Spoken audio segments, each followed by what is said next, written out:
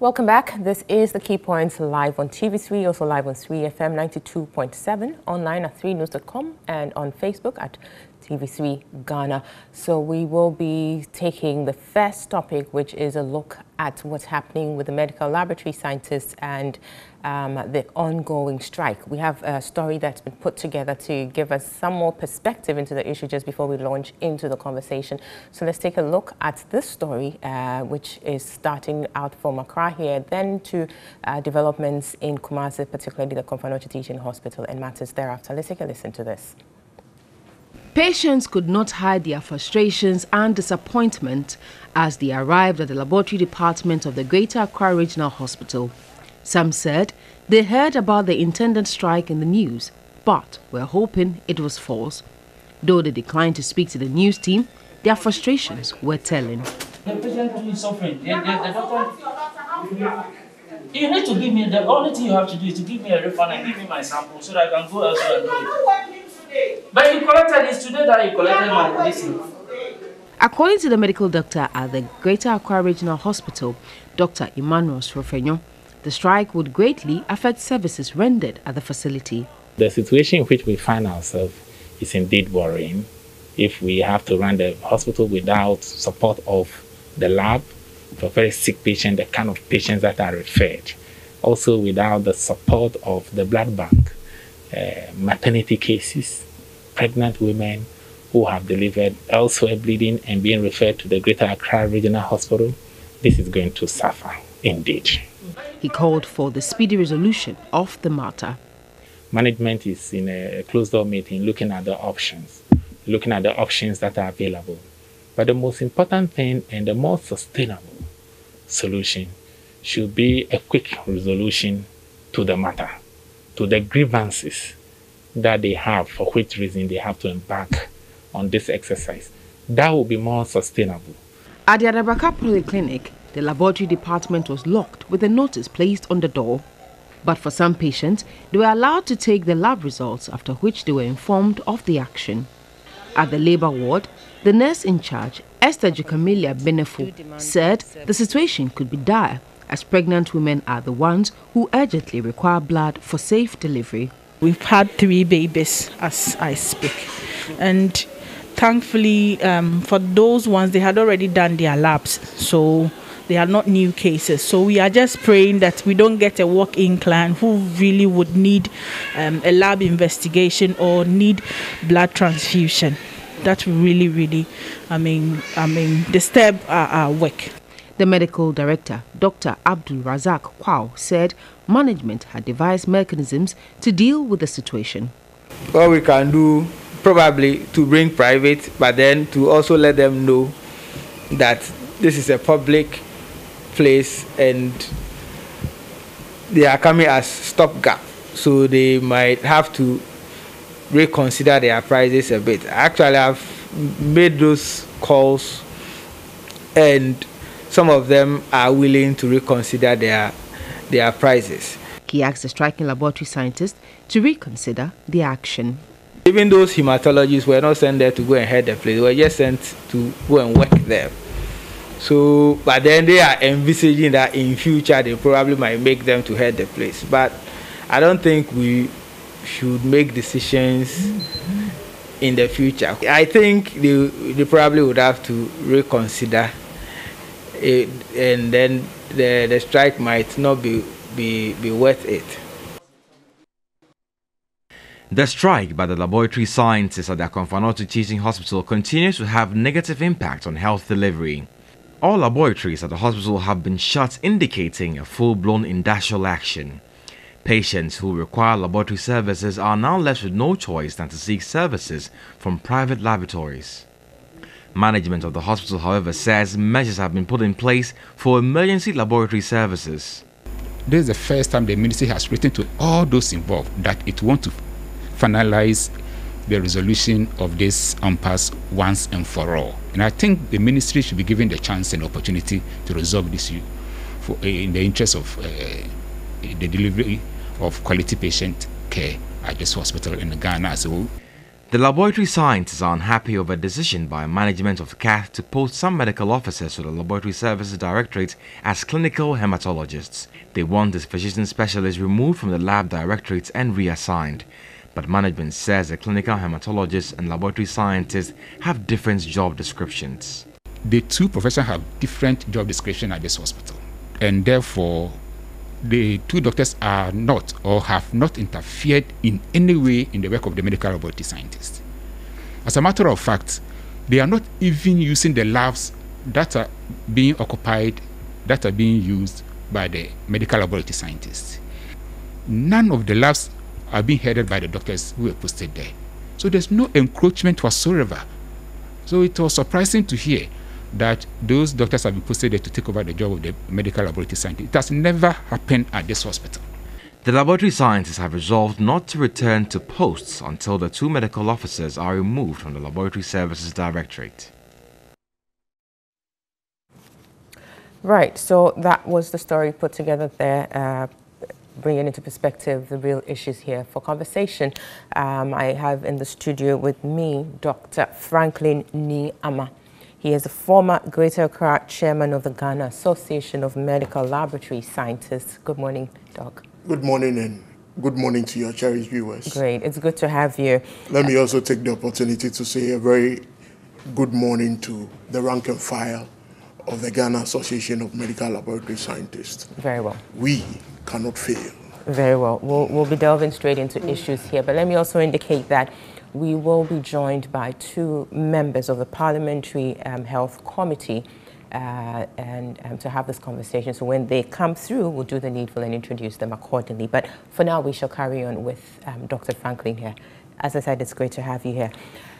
Obviously, the whole week has been, dedicated to this discussion because it's very important. The patient is at the core of this issue, at the heart of it, this whole issue, and the dire consequences on patients and the country in general cannot be overstated. But we would also want to understand where medical laboratory scientists are coming from. Let us understand exactly what triggered this. We hear in the media that it was due to the fact that two medical officers were posted to the Komfo Teaching Hospital Directorate of the Medical Laboratory Services there. But let us understand, now that you're here, let us hear it from your perspective. I think that this morning I will make sure that if there is somebody out there who want to vilify medical laboratory professionals because we have embarked on a strike, by the time we are done with this program, I want to believe that you will understand the issues and you will come to our aid and we will fix the health sector. The point must be made that it is not about the space that we are fighting about. Okay. It is not about space. People want to oversimplify the argument and talk about it as if it is a laboratory space, and some others want to come and function and ply their trade, what they have been taught and learned to practice. That is not the case at all. Okay. The case is about curtailing the development of a group of people, i.e. medical laboratory professionals. Now, it is the need of every profession to progress, to grow, and to be significant and to contribute. These are the issues that we want to bring to the fore.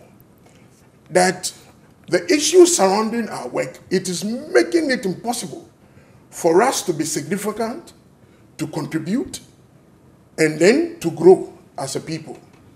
And there is a lot of uncertainty too. And these are needs of every profession and every human being. To that extent, we have, and I want to put on record, that we are the only group in recent times who will embark on a strike, and it is not about the bread and the butter issue. The issues that raised this ugly head at Komfo Anokye, the point must be made that it happened in 2015 first in Korle Bu, where two LPs were posted to the central lab. It resulted in a scuffle and agitation. Some way, somehow, the matters died down and work was going on. In 2016, when we wanted our policy to be launched, the issue came up again, and it is the same issue. The issue is about who to lead in the laboratory and who to manage the laboratory. So in 2015, it was the same issue, who to lead and who to manage. Sure. And then 2016, it came up Sure. again in the same issue. Same it wasn't issue. resolved, but you went on nonetheless. You So called off the strike. 2016, it resulted in a strike. And then the issue went to the ministry. A committee was formed to look into the matters, because we had our position and they had their position. Their position was that, in summary, that all the laboratories at all the levels up to the district were to be led and managed by laboratory physicians. We are of the view that by the dictates clearly spelled out in the law, the space and the boundaries of medical laboratory professionals, nurses, pharmacists, is one that is sanctioned by law. It is not at the discretion of anybody. You do not have the luxury to decide that this is my boundary. It is sanctioned by law. I can agree that our work overlaps at a point, but it is one that is sanctioned by law. We were clear in our mind that the law stated clearly that the medical laboratory space is for the medical laboratory scientists. When I say it's for, it doesn't mean that if you are doing some research and you are a doctor, you cannot come into the space and do. But take note that to diagnose a human being, that is where we function. And that is what the law says, that you need to be licensed by the Allied Health Professions Council before you can practice. And so that was our position against their position. Their position when you say was their that, position, who do you mean? What are you referring to as their? So our position was we are capable and we will lead the lab. Sure. It is important to put in perspective that history has it that medical doctors were the ones that have led the lab all this while. That's the history. But you see, let me make a point. That Commander Hill was the first governor of the Gold Coast. Does he still have a right and stakes to become the president of Ghana? So that which you had before, because somebody did not have capacity, even though he is the one clothed with the power and authority to function, if you find yourself functioning in that space, it doesn't mean that it is your alienable right forever. The dynamics and the space of the medical laboratory science have changed tremendously. And today, as we speak, we have developed and we have capacity. We oftentimes deliberately, and watch those who call us technicians, medical doctors, it is deliberate. Very because well. they want to portray us as a people who do not have capacity. Just a minute, Dr. Franklin. Let me quickly announce that we've also been joined in the studio by Honorable Kwabena Minta Akando. He is the MP for Draboso, and he is a ranking member of the Parliamentary Health Committee. And good morning. You're welcome, Honorable. Thank you. It's great to have you.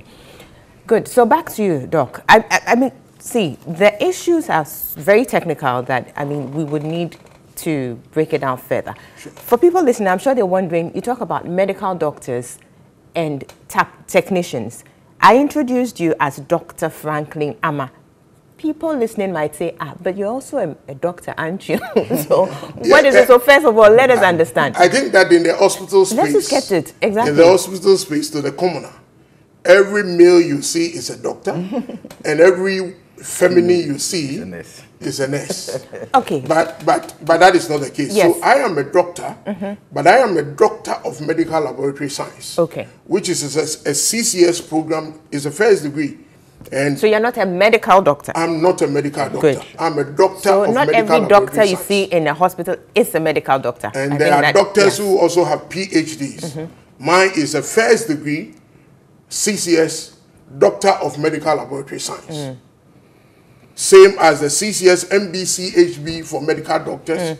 We have doctors for pharmacy, doctor for optometry. Okay. So we are on the same level. Very well. Fantastic. Now, yes, I will be coming to you, Honorable, but let's let me interrogate something further. You said that your strike is not about bread and butter. That's right. But about recognition, as it were. That's right.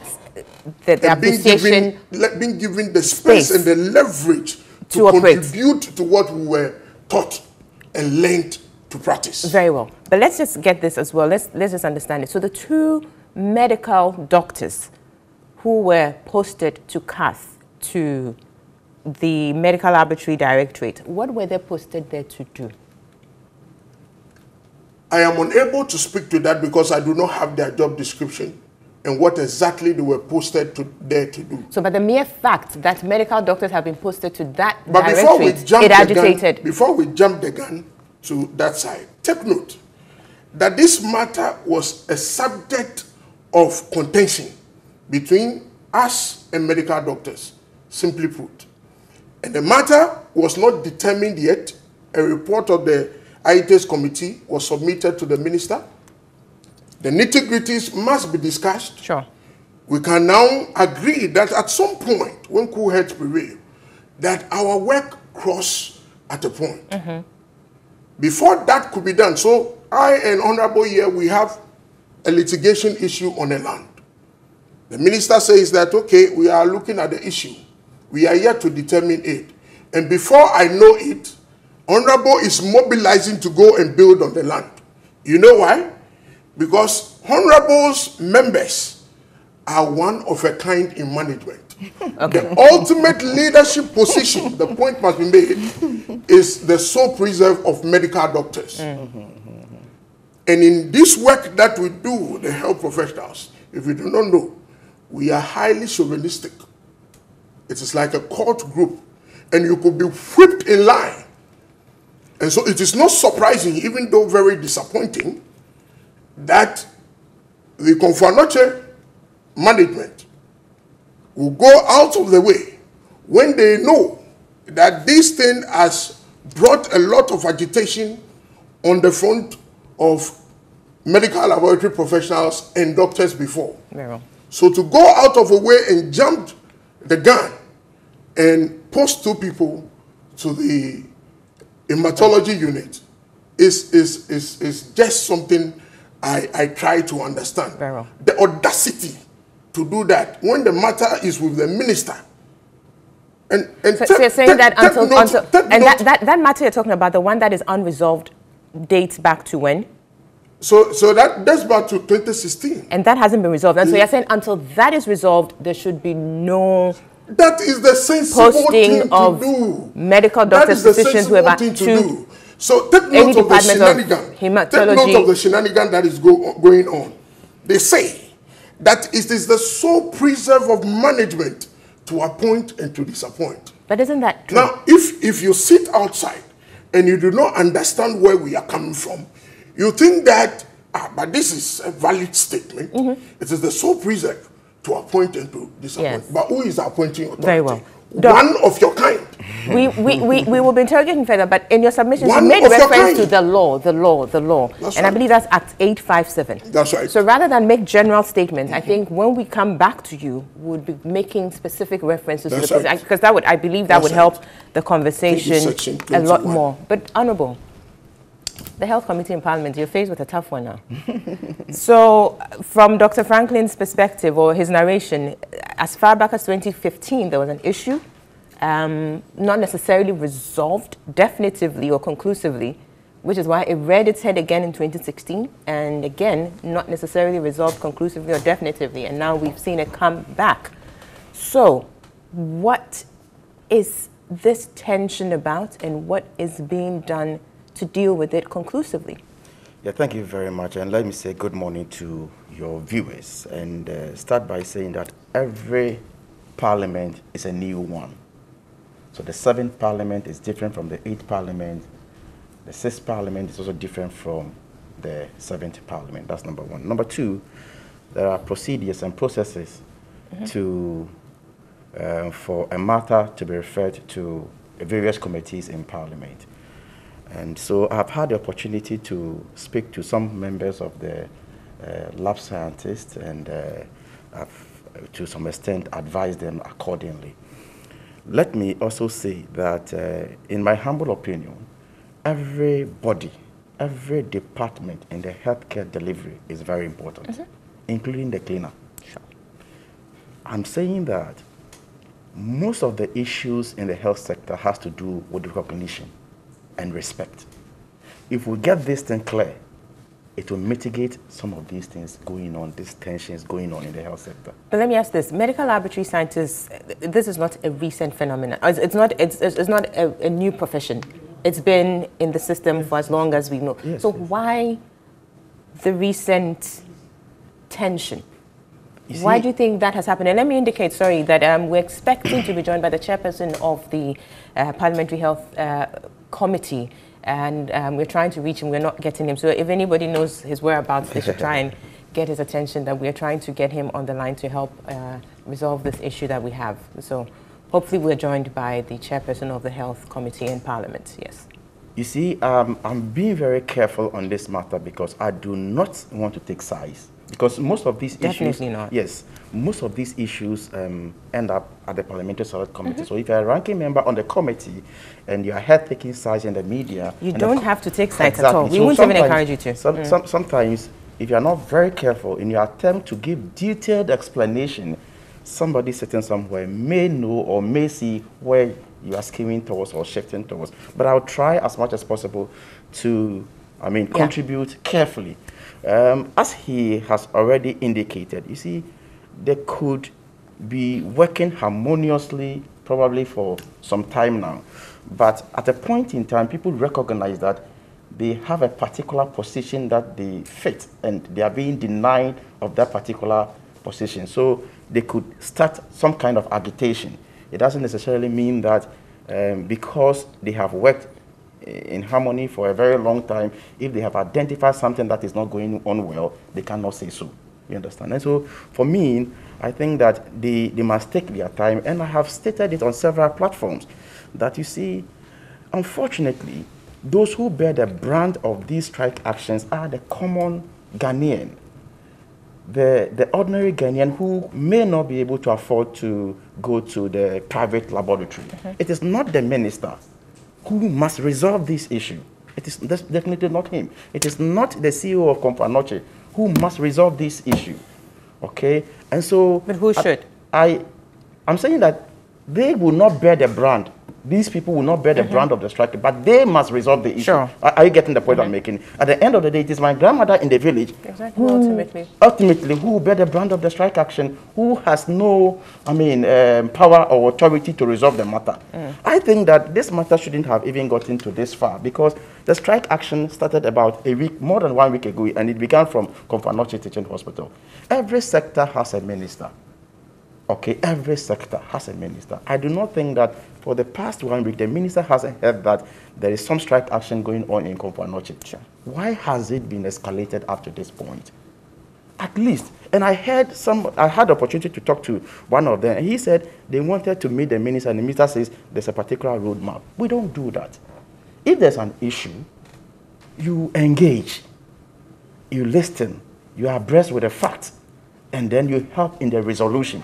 And that's exactly what we have appealed to the lab scientists, that they must go back to the laboratories and engage us. They must petition us.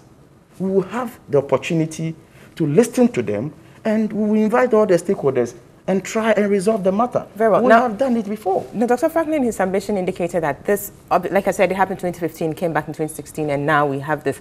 So at the level of Parliament, the subcommittee in Parliament, what do you have in respect of this issue? We don't have anything. So it's never not petitioned to, and that is why I started by saying that every parliament is a new one. You may have some members of parliament on a Parliamentary Select Committee on Health in 2015. You may not have a single one of them on the committee now. There should be documents, shouldn't it? Of course, there should be documents. And what are the documents saying? Well, as far as I am concerned, issues of this nature has never been referred to the committee before. You understand? Is that the case? They have never been referred to. Well, so you are hearing from the Honorable himself. So that is why I'm saying that the association must, if they think that they are not getting justice or they are not getting, the attention of the minister, they can petition us. We are one arm of government. And we are ready to listen to them because our constituents are suffering. Very well. Now, Doc, you indicated that there was some form of, a certain process that had been started which hadn't been concluded, which is why you said until that is concluded, you don't, in your perspective, think there should be any such postings. What I'm saying is the reasonable thing. No, I get it, but I just want us to understand that process, what it is about and where it is, and if indeed there are any plans to actually carry it through. Because Honorable Akando mentioned that the minister had said that there's a certain blueprint or a roadmap. That's what I've heard. So if indeed there's a certain roadmap, then perhaps it ties in with what you're saying, that there's something that should be done in terms of the process that was started, which is ongoing, which is why I just wanted to understand it. Because we can't always necessarily be doing ad hoc things. If there's a process, then we need to see it through. And perhaps that is something that your association should be. So if we are all law-abiding and we are following due process, we wouldn't be where we are today. There was a subject for litigation. Minister constituted a committee that I do not have capacity to understand the issues. So in the wisdom of the minister, he brought 3 eminent men together, chaired by Professor Ite himself. And they looked at the issue. They invited stakeholders, not only the 2 of us that are having the contention, the main contention. They invited Teaching Hospitals Board. They brought their views. And the report is ready. That's a December 2018 report? That's right. Okay. The report is ready. And what does the report say in terms of the way forward? So the report has various shades of things that needs to be discussed. A report doesn't mean that you go and implement it as it is, because there may be relevant portions of the law. You see, it's not everything that you use discretion. The dictates of the law must be followed. And so what I'm saying is that whatever the case is, there was a report. We need to sit around the report, have a dispassionate discussion, because I'm telling you that the issue of demarcation of what we do is just something that has been sanctioned by law. Right, and let's speak to that, because it's a demarcation that is on the table now to an extent. Let's speak to that. What does the law say about that? So the law, our position... And that is the Health Professions Regulatory Bodies Act of 2013, right? That part 1, I think section 21. That's the Allied Health Professional, yes. It stated clearly who can function in the space of the medical laboratory. Section what? Now, section 21. Please check for me. I will look it up. Yes, you carry on. Carry on. Yeah. It stated clearly who can function in the space of the medical laboratory. Now, it is emphatic, let me stress here, that the part 2 that talks about the Medical and Dental Council is silent on laboratory physicians. I am suggesting to you that these people are the people at the helm of affairs. And they plan that when medical laboratory science evolves in this country, perhaps the milk aspect that comes to them will be lowered. And so they planned it and insisted that contrary to best practices that we should all abreast ourselves with, so that medical laboratory people, having gotten capacity now with consultants in our midst, can also rise to the pinnacle and manage our affairs. Yes, Honorable. Can I come in here? Please, yes, you see, if my brother says this, he is not trying to be fair to us, because there have been instances where, and you see, as I initially indicated, some of these things will boil down to legislation. Sure. You understand? That's where we come in. I remember very well last year, there was issues about representation on boards in the teaching hospitals. They were not there. They came, they made strong positions. I mean, Dr. Ignatius, those people, they met us. And then we understood them. Now they are represented on those boards. You understand? And so that is why I'm saying that you cannot resolve the issues outside. There's the need for you to approach the approach. We play a supervisory role on every health sector in this country. Right. So if you think that you are not getting the justice you need at the ministerial level, you have another option. There are so many avenues available to you. Right. So my brother, don't let us unnecessarily punish the ordinary Ghanaian. And mind you, You need the public sympathy. It is very important. Don't lose it. Don't lose the public sympathy. You have striked for some time. It is enough. Come back. Let's talk. Let's engage. We are not afraid of anybody. We don't lose anything. We will sit down. If we think that, I mean, they are cheating you, we will say so. But if you continue striking, people lose their life, what will we gain? The impact is just unbelievable. And we have a story to that effect. Let's take a listen to that. Dr. will come to you, but let's look at the impact the strike is having on the ordinary Ghanaian. This is focusing on development at Korle Bu Teaching Hospital. Let's take a look at this. At the Korle Bu Teaching Hospital Central Laboratory, it was evident the staff were on strike. Patients who had come for lab services had to go back, except for those who had previously done their test and were there for their results. What they told us is that those who pay already, they work on their things. My daughter was admitted here for the past 2 months. We were discharged and went home. But we were given a request to come and do this. This is a place we normally do our labs. But today when I came, they said they don't do it here. But I don't know if it is because of the strike or it's true that they don't do it here. So I'm going to find another place to do it.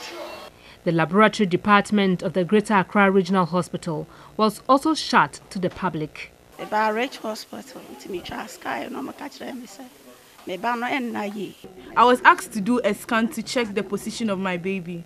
I came to the lab and I was told the staff are on strike. I may have to go outside and do the test because my life is more important.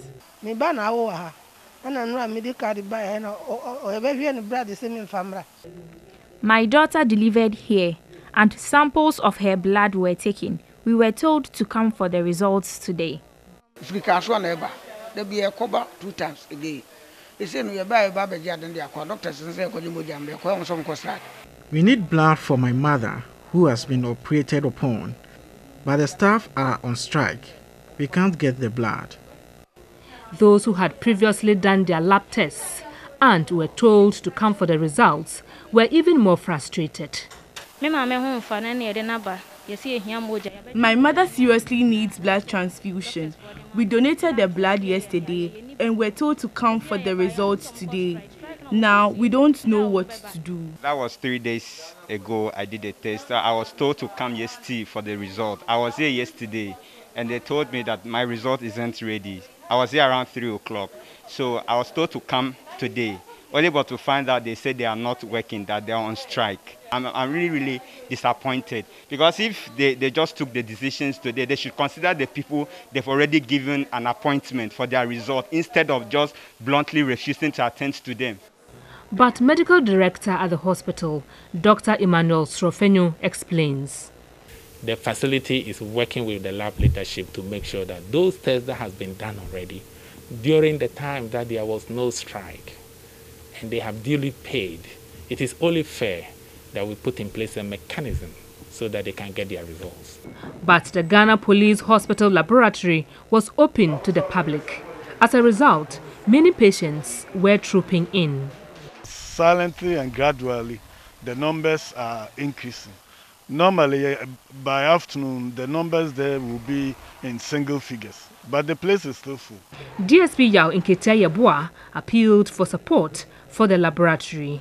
Since we cater for more and more civilians, there's the need for the public to also come to our aid whenever they go to the aid of other medical facilities. That is why we are drawing this attention that because of the strike, we will need more PPEs.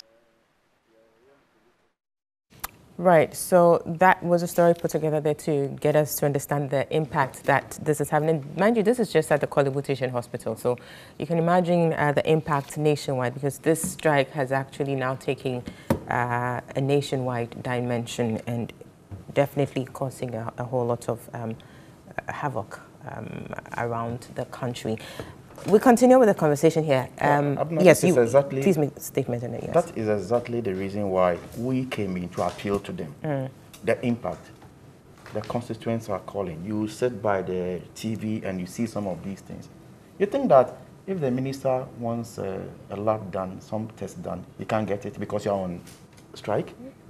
Or the Confanochi CEO wants something done because you're on strike, you can't not get it. But it's my grandmother or that ordinary woman.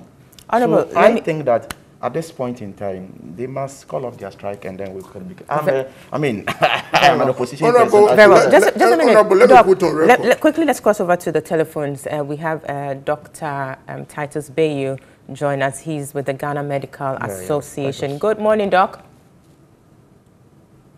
Hello, good morning, Doc. Dr. Bayu. Good morning. How are you doing? Thanks for joining us.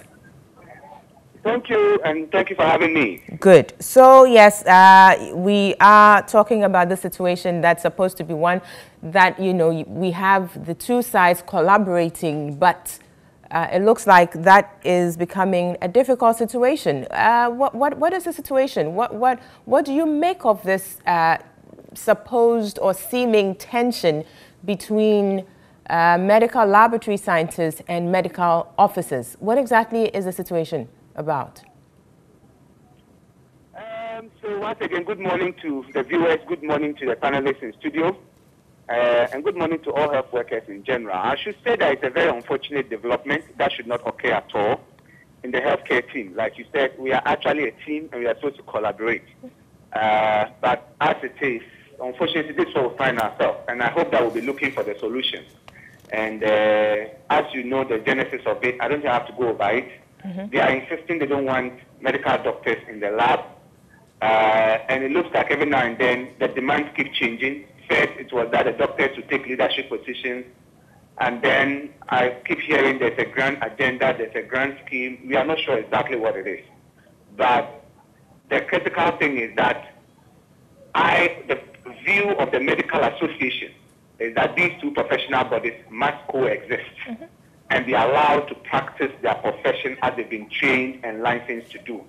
And that is just our simple explanation of what we expect to be. Very well. Now, listening to Dr. Franklin Ama here, who is with the Medical Laboratory Association, he says that, you know, their agitation is not really about bread and butter matters, but that of the need for recognition and being able to, you know, give them that space to operate in the space that they deem to be for medical laboratory scientists. So about recognition, the respect, and those matters that, you know, ultimately gives their profession some legitimacy, if you like.